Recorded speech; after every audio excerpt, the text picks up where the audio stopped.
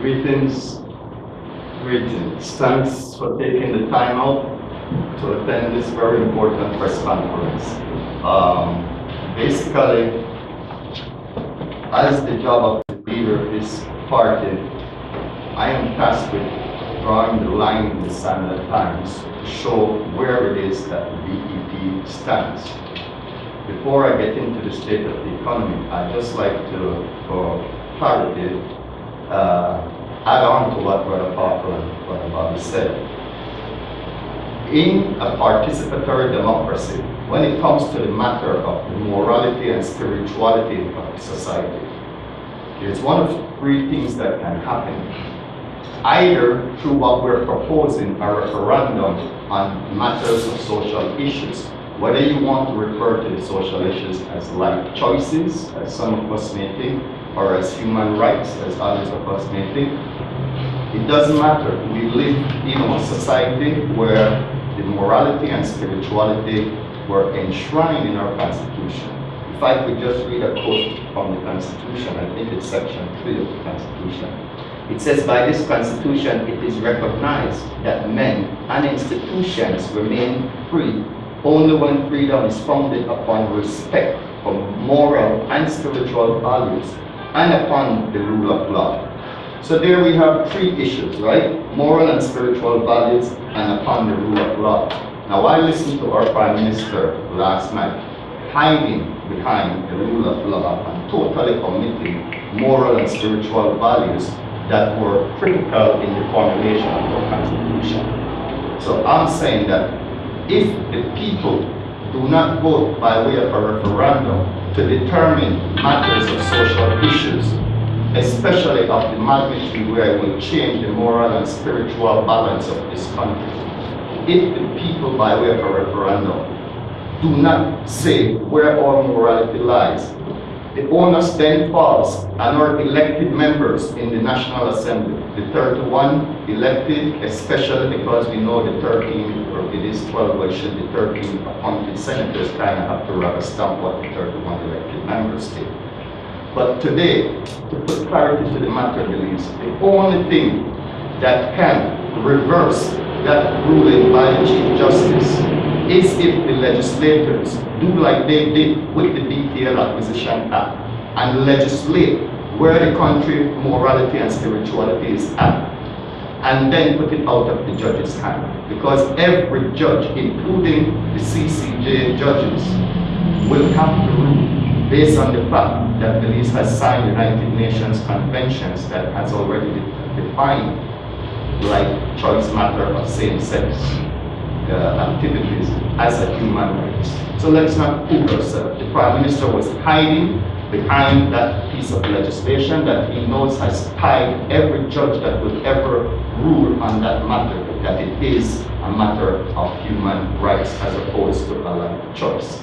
Now I'm saying to you all today that it is the duty of the government of the day to push through that appeal, because we know the objective would not be to appeal to reach the CCJ. The objective would then be to appeal to sample the people and see where the people stand, and then if they have to legislate on what side of the moral and spiritual issues this country lies, then they make the legislation, and any judge thereafter would have to rule that the law of the land is as the people referendum has determined it, and the legislators are just going to do their job of fixing the laws the way the people want. So no make with fools. The Prime Minister is playing around. He set up the churches to go through an appeal, and knowing that the churches will lose at the CCJ, because the only thing that can reverse one judge ruling on our morality is if the legislators legislate where the country's morality is at. And that is the reason the BPP is going to put off a people's referendum with the help of people who would want to see this issue rectified the way it should, by way of the majority of our people saying that today, 2016, we do not think it's a life choice, we think it's a human rights. Or today, 2016, we do not think it's a human rights, we think it's a life choice. Then we can get to that second issue, right? That second issue, whether or not we want to legislate penalties of confinement for those life choice or human rights issues that engage same-sex couples, all right? So there's two distinct issues with these. The first issue is, where is our morality at in 2016? Are we, the majority of Belizeans, saying that the issue of same-sex engagement activities is a human right, or is it a life choice? Patrick Rogers believes it's a life choice. I have many friends, as all of us here, and family members who engage in those life choices. And we love them, we respect them, we don't want to see them go to jail, but at the ending of it, in our determination, it is a life choice. Much like the life choice of smoking marijuana. It's a life choice. Now that life choice is criminalized, right? So was that same-sex lifestyle. But the Prime Minister again playing around, because we did our research too, and yes, there were maybe 2 incidents where individuals were arrested for those acts, but they never reached, being in front of the judge to get charged and pretty much confined, as the law says. So nobody was being confined. To take it to the next level now and say that, it is legal, now we don't know what else our society will face with, brothers and sisters.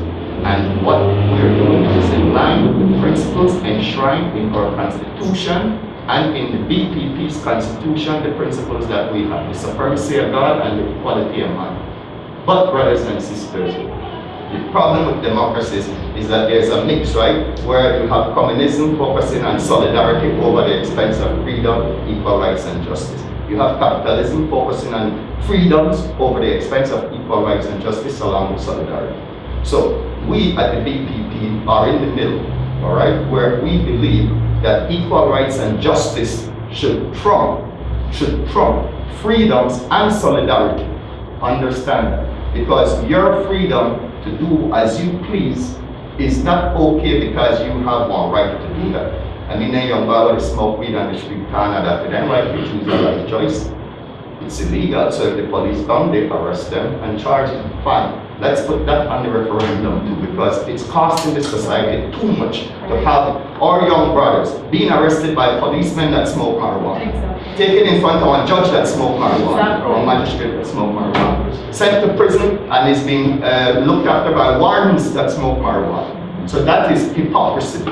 That is a life choice that I would have preferred to see be prioritized on a referendum, instead of this agenda that nobody had been calling for people to go to jail for same-sex activities. Nobody. Because as they said, we have family members who engage in these things, and we love and respect them. But if we're going to be about setting what this country morality is all about and what life choices are acceptable or unacceptable, then we're saying it's time for a referendum. And if the Prime Minister is going to hide behind the judiciary, knowing that they want to borrow money, and all the lenders, the Europeans that started this thing, that it's a human rights, the UN, that the US and the European nations control, have legislated that it's a human right. And so we want to be borrowing money. And so they don't have any problem with the judge being blamed. When the poor judge cannot be blamed, you believe you can't blame the judge.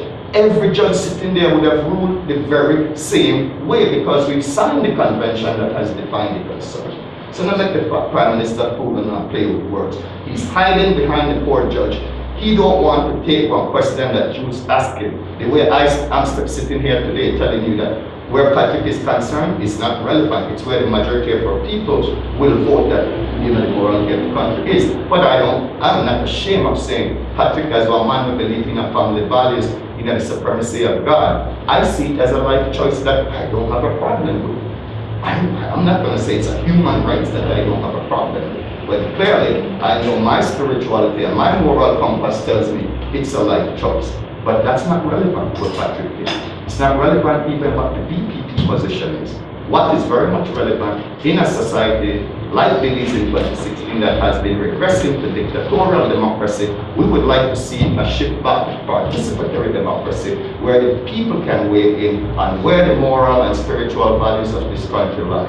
I will not sit by idly and accept a judge ruling, and his ruling is heavily influenced by conventions that this country have signed on to determine where the morality and spirituality of this country is at. So I just wanted to add that to what Brother Parker had said, and Brother Bobby had said, let's not be fooled. He can go to the House with the prior PUP and UDP elected members to vote where the morality of this country is at.